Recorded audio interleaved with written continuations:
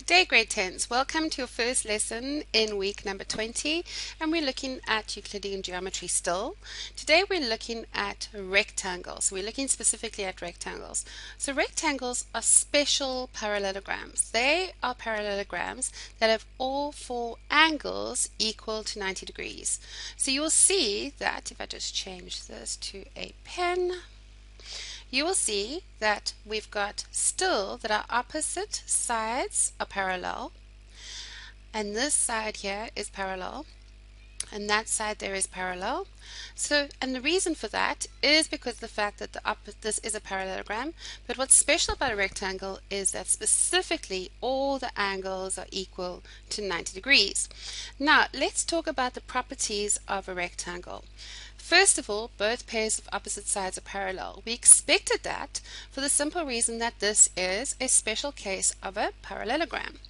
Also, both pairs of opposite sides are equal in length. Again, because this is a parallelogram and a special case parallelogram, we expected this. Now we've got both pairs of opposite angles are equal, which is true for parallelogram, but what's specific for a rectangle is that all the angles are equal to 90 degrees. All the angles are equal to 90 degrees.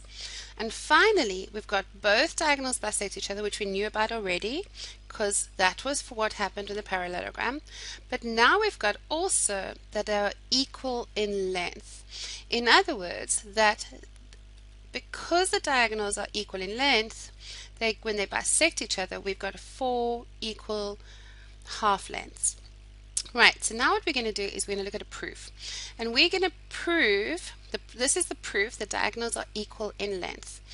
So again, we're going to be using congruency, and we're going to be looking at triangle ADC and triangle BCD. So let me just draw this here. So we're going to look at ADC,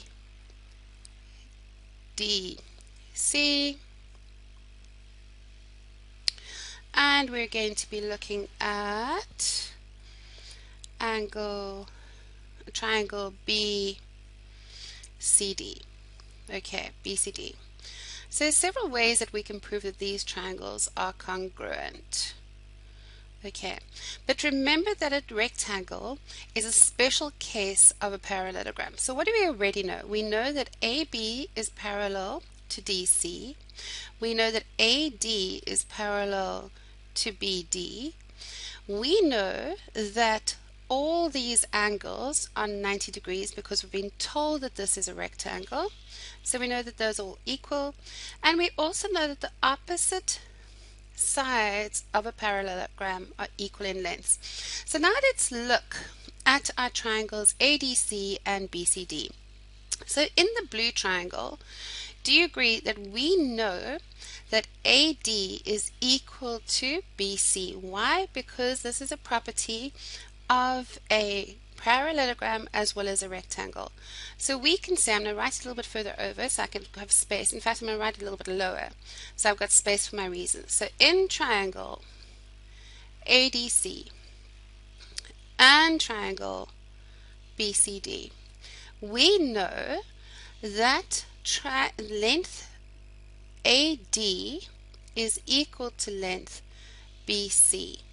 And why? Because this is a property of a rectangle, or a parallelogram if you'd prefer. Okay, now let's look at this. We also know that DC is common in both of these. So we can say DC equals DC. Why? Because it's common in both. And then finally, we know that angle ADC is equal to angle BCD. Why? ADC is equal to angle BDC, which equals 90 degrees. And why? Again, because this is a property of a rectangle. Right, so what do we have? We therefore have triangle ADC is congruent to triangle BCD. congruent to triangle BCD. Why? Because we've got side, angle, side, side, angle, side, side, angle, side.